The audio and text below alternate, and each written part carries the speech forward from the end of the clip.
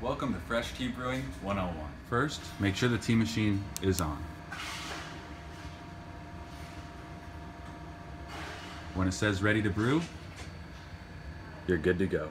To start brewing tea, first, you will need a bag of tea. Make sure that the name on the bag matches the name on the urn.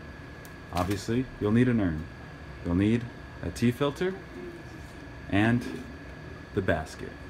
To start brewing, take the basket and put the filter inside. On top of the bag, there's a slit for easy open. Be sure to clean up any spills. Take your tea, pour it inside the coffee filter. Put the basket back in the tea machine and slide it to the side where you'll put the urn.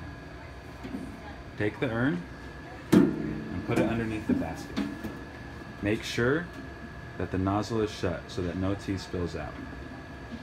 Once everything is in place, double check to make sure that the nozzle on the basket is above the urn. When you're ready to go, push on the machine, large brew on the left side, and the tea will start to brew.